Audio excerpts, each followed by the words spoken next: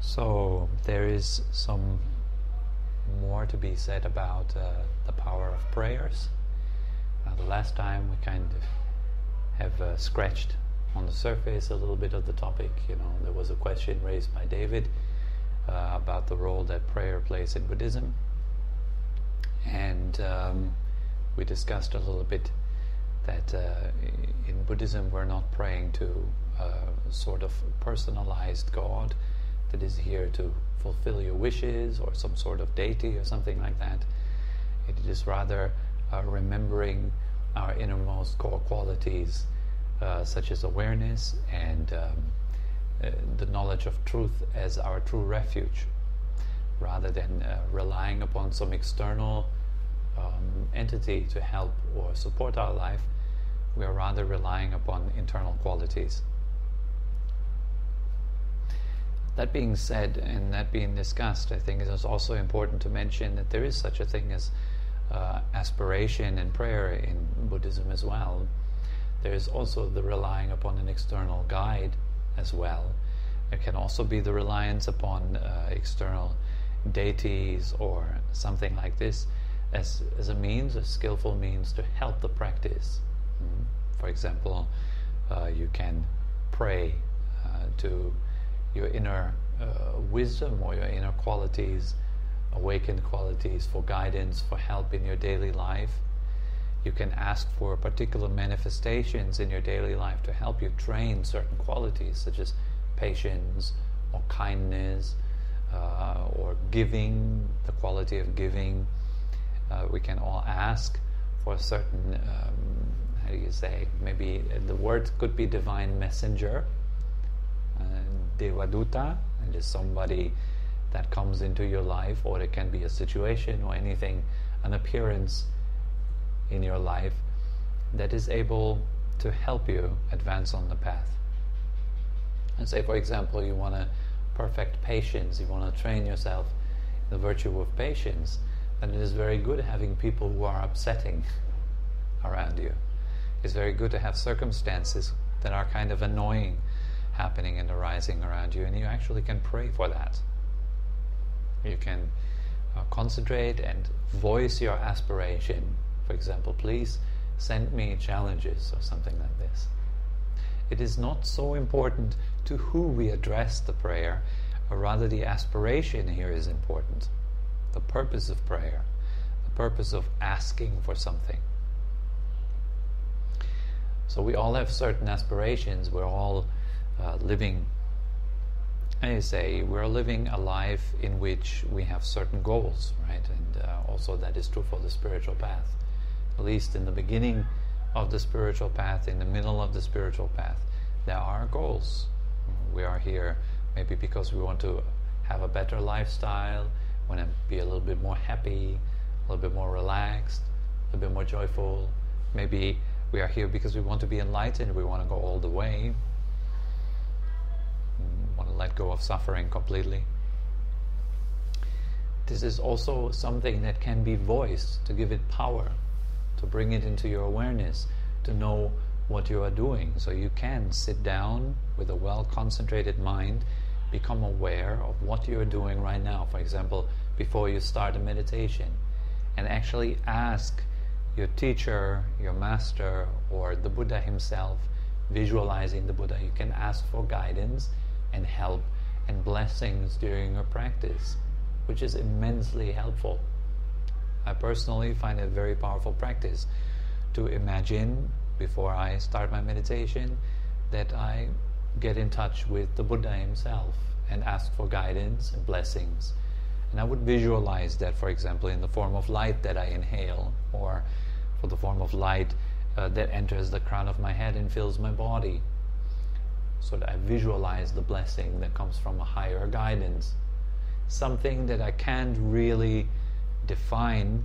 However, one thing that I know is that this Buddha that I visualize is simply an aspect of my innermost wisdom nature. It is not something that exists independently of my awareness, or separate from awareness, or outside of awareness. It is something like awareness itself guiding itself back onto itself. And I trust in that process. I have faith in that process. I know that everything in my life is happening for the particular reason to help me on my spiritual path. I know that I meet people in my life, so it helps me on my spiritual path. Sometimes I meet people who are very critical of what I say or what I do. Sometimes I meet people who are very appreciative of what I say or what I do. Both can help on the path. Well, one can help to avoid the error of pride, of identifying with pride. Wow, I'm special, I'm good, I'm a great teacher, or something like that. And the other can help avoiding the error of feeling, downhearted, oh, I'm worth nothing, I'm not a good person, my teachings are not helpful, something like that, yeah? So we can avoid these two downfalls of identifying with pride or identifying with the opposite of pride, feeling defeated, unhappy about yourself, self-hate, self-loathing. So sometimes I also become aware of other beings in my life in a very specific way, more like a reflection of myself. So I meet particular people in my life like a little reflection of a state in my heart. Everyone that we meet goes into resonance with ourselves, with a certain aspect of ourselves. Let's say someone comes into the room in which you are in a particular emotional state, and that particular emotional state resonates with a particular aspect of yourself. And that can serve as a teaching, it can serve as a proper reflection, helping ourselves to identify things and tensions in ourselves that we can let go of, helping to identify states of minds which are skillful, so we can help them to grow, or states of minds which are unskillful, so we can help to let them go. So other people can always be some sort of angel or divine messenger around you that are there to help you to relax deeper, find more happiness, more kindness, more fulfillment. So that way your life can become very rich. Every experience that you make in life can be a great teacher that way. Every experience. I have no idea what's happening right now with my eyes. I'm losing eyesight very slowly just now. Can be a teacher also. I see less and less with every minute. Just white, flimmering light. I have that sometimes. It has something to do with blood vessels or something, I think. I'm not quite sure. It can be quite unsettling. I can sit here and think, oh my God, what's going on? Am I losing eyesight or what? But instead I just relax. My eyes are not actually belonging to me. My eyes do what my eyes do. Sometimes they are doing fancy things, losing eyesight a little bit, and eyesight comes back later. Or maybe not. Then there will still be a way of living my life, right? Even without eyesight. We can still relax. Find another way. Using the ears more, for example.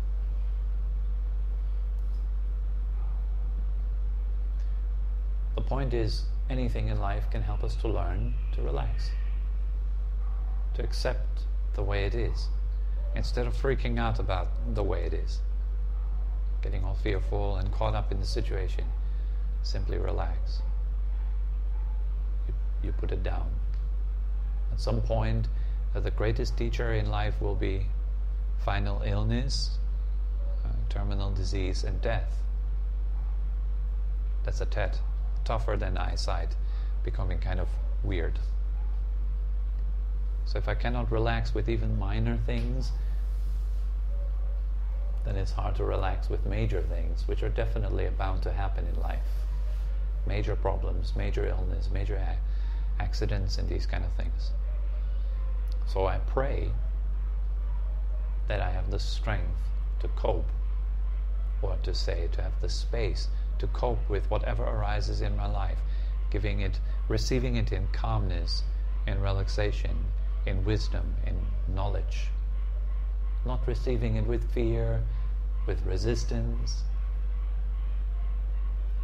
So rather that things that come up in my life are helping to generate more kindness, more understanding, more compassion, more wisdom, more awareness. That everything is leading to waking up more and more. That's what I pray for. And I would sometimes voice this. And I would ask my teacher to send me blessings in whatever ways.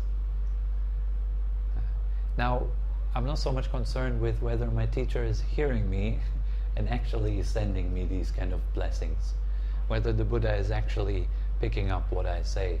Whether there is some Buddha floating around in space that hears me and sends me things and help. I don't really care. What is important is that after such a prayer, I'm kind of more open-minded and ready to receive things in life differently. Because I've asked for something. That power of prayer can be compared to the power of having the aspiration to wake up at 5 a.m. tomorrow morning because you cannot miss your flight and you have no alarm. Then you voice a prayer. May I wake up at 5 a.m. I definitely have to wake up at 5 a.m. So what will happen? You wake up at 5 a.m. We all know this, these kind of things. It's called prospective memory. We are aspiring something to happen in the future. And our aspiration, our intent, our strength, our focus is bringing that into existence. The more we are dealing with what we want, the more power we're giving it. If you want to be more kind, you can pray for more kindness. Now in Christianity, we are ending the prayer with the word Amen. Now Amen, does anyone know what it means? What does it mean? Yes. So be it. Yeah, so be it. That is a very powerful voicing. Amen, so be it. Now that is also at the same time, I think, a sort of hint to a particular feeling state that we can get into. So be it right now. How would it feel if it is? We're accepting it as a reality. It is like this. So be it. May it come into existence like this. It is done. It's even probably a more powerful way of saying it. It is done. Now you pray something, you pray for something, and after the prayer you say it is done. That indicates your faith in the process. So now that you've voiced what you really want, you don't need to do much more. You don't need to be upset about it. You're already on the direction. You're already on the path. Now everything that arises in your life you can trust is helping you on your path. It's very positive, very uplifting, very helpful. So for example, let's say, it's a very simple example. I'd like to be more patient. So I imagine, how would it be like to be more patient? Oh, that would be great. Here is my prayer. Yes, it would be great to be more patient. May I be more patient? Then I visualize myself more patient. And then I end the whole thing with, it is done. Amen. And now I feel that the patience is growing inside of me. Do you see how powerful that is? It's simple, it's straightforward. And it does work. Because now you're watching your life. It's like, I can feel it grow. I can feel my patience grow. I'm getting more and more patient. So next time someone offends you, you're a bit more patient. You immediately will go like, yep, there it is. I'm more patient. Fantastic, it works.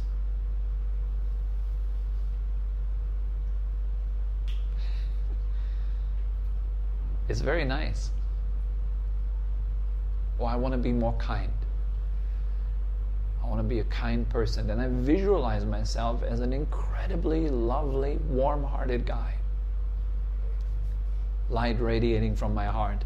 I would go around in my day-to-day life visualizing that I radiate kindness. I visualize it, I feel it, I enjoy it. Instead of continuously thinking, I'm not kind enough yet. I could be a bit more kind. I rather just imagine it, and I feel the amen effect, that it is done already. It's already having a momentum. It's working. That's so uplifting. It makes me happy. It is a very joyful thing. What doesn't help at all, and what I have been doing a lot, and what I still tend to do sometimes, is seeing where it does not work. I've been meditating, but I still cannot focus. Or I'm meditating and I'm still getting upset and angry. Instead of giving more power to the process of meditation, instead of investing more faith into my abilities to be focused and happy and clear and so forth, I'm investing all this kind of energy of faith, which is a strong energy. I invested into my disabilities, the things that I cannot do. You see where that doesn't help?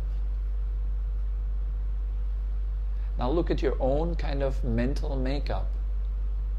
We are in fact making prayers as we go along through the day, continuously.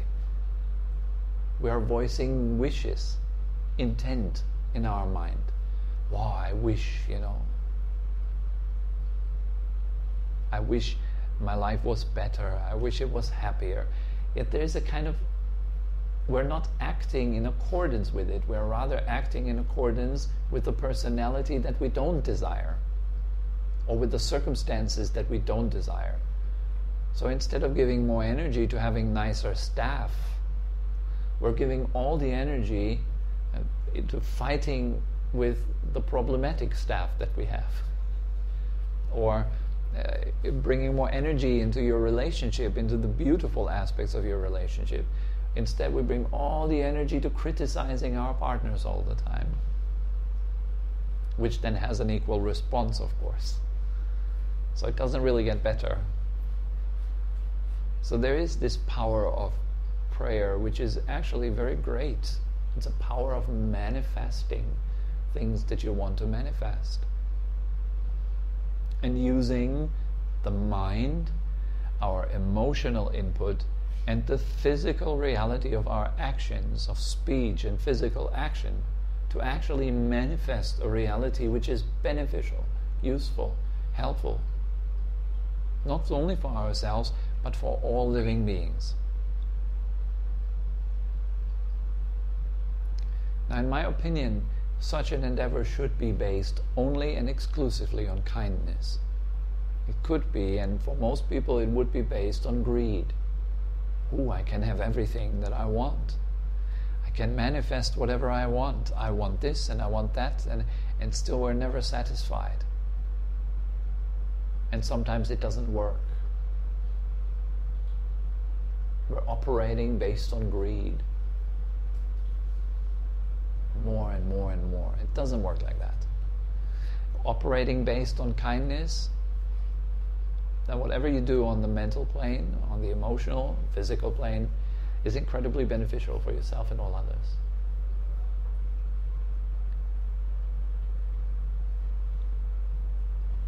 A person that acts in such a beautiful, threefold way, based on kindness, is a person that is very welcome, that is not feared, a person that we like to spend time with. a person that is uplifting, not a person that pulls you down, but a person that lifts you up. And you can be such a person. Thing is, we don't really think we can be such a person. We often think, oh no, I'm not good enough, I'm not kind enough, I'm not focused enough. Well, you could say you're right there. There's this story of a teacher sitting in a room, and he sits there with 3 students who are studying and meditating. And so 2 students in the room are kind of having this argument, this philosophical debate. And so the debate is whether one should entirely rely on a teacher or whether one can make it alone. Can I become enlightened only by myself, without the help of books and teachers? And so one student says, yes, it's possible. We can do it, We can't do it all by ourselves. The Buddha has done it. And so the other student says, no, even the Buddha had teachers. And even the Buddha had to reflect on the world around him. And so they got into this kind of argument, back and forth, and it became more and more heated. So eventually, one of the students said, okay, enough. Let's go to the master and clarify it once and for all. And so both go to the master. And so student A presents the dilemma and says, so here we go. I believe that it's important to go the path all by yourself, not relying upon a teacher, but to just only see and realize yourself. And the teacher says, you're right. The first student goes, see, I've been right. So the second student then answers and says, but how can he be right? Everything he was talking about right now, it comes from things that you have taught him. All the steps that he made on his path come from the help of his friends on the spiritual path and the book he was studying before and so forth. How can you say that he's doing it all by himself? And the teacher thinks a little bit and says, yeah, you're right. And so the third student, who has been overhearing the conversation behind, is like, how can both be right? They're totally opposing one another. And the teacher says, yeah, it's true. You're right too.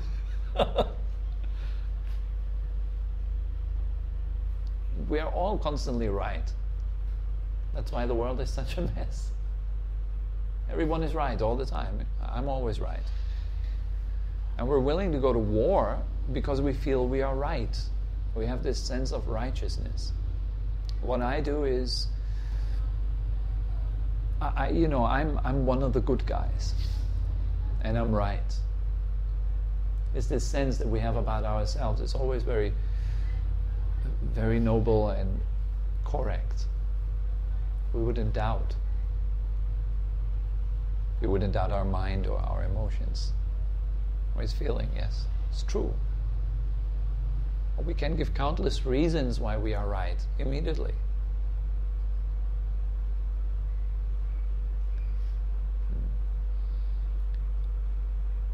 So as we go along in our life, we are continuously making up realities in our mind. We're dreaming our life into existence. And as you all know the nature of a dream, if you think about something scary, it appears right there. If you think about something nice, it appears right there. In our normal everyday life, it works kind of in a similar way, but there is some sort of buffer. It takes a little bit of time. But if you're continuously dwelling on the negative, you are slowly, because the material reality is a very slow, very heavy, very sluggish thing, you're pulling stuff into existence which is corresponding with your internal state. And surely that also works with the other way around. We can make use of that on the spiritual path, but this is by far not the goal of the spiritual path. Some people mistake that for the goal. Well, I can manifest. I can do this and I can do that, and then I'll be very, very good at this and very good at that. That's not what the spiritual path is all about. But it can be very helpful. Particularly if you have low self-esteem, you feel, oh, I can never do this, to change your way of thinking, to reprogram your way of thinking by using more useful thoughts and learning to kind of feel yourself into these new thoughts. I am adorable, I'm lovely, I am such a nice person. How does it feel like to think these thoughts? I'm such a nice person. How does it feel like to you to say that honestly to yourself? Does it feel honest? I am an enlightened being. How does it feel like? If you play with these kind of thoughts, I am an unenlightened being that must become enlightened. How does that feel like? I'm dishonest. I'm messing up quite a lot. How does that feel like? Play with these thoughts so you get to know kind of your inner realm of thinking. How do you feel about yourself? Do you feel good about yourself? Do you feel bad about yourself?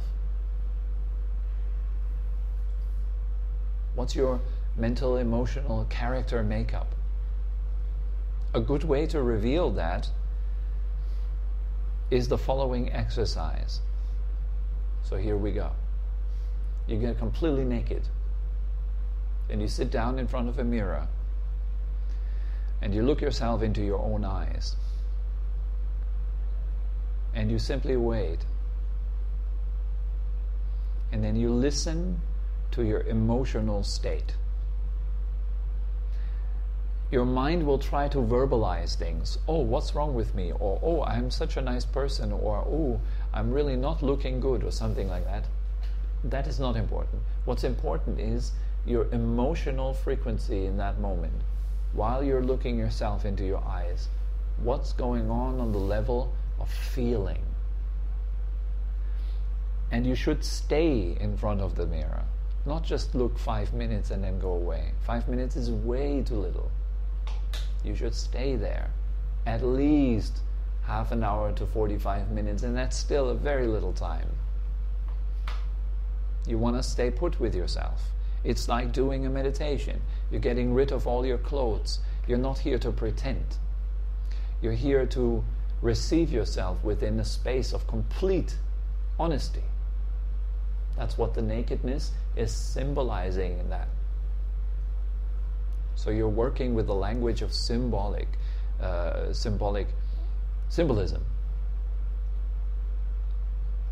It's a living metaphor. You're sitting naked in front of a mirror. You're looking at yourself, so to say. And you're looking at yourself naked. No makeup, no Photoshop, no pretense at all. And no running away either. No phone in between you and the mirror. No book. No conversation with someone else. Just you looking at yourself. And just looking. And then feel. That way we quickly notice how is our emotional, mental makeup. What is really going on inside? How do I feel about myself? For many people it ends up as a big surprise.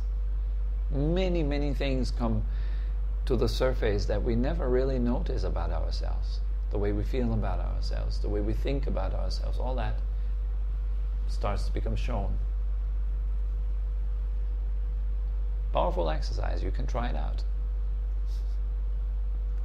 Can reveal all kinds of things. And then meditate. Notice. How do I feel about myself? Am I okay? Do I really love myself? Does that love go beyond the body? How about my past? How about things that I am afraid of concerning the future? Etc., etc. All of that we learn to accept, receive with honesty, and relax. And yes, you can do it. Everyone can do it. And you are able to receive everything Everyone is able to.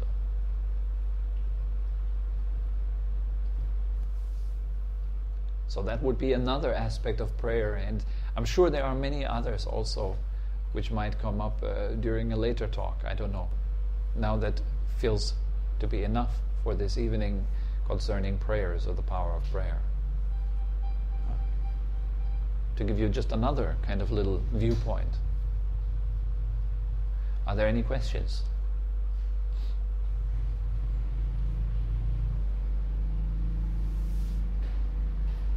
No questions? All right then. Have a nice weekend. All the best, guys. And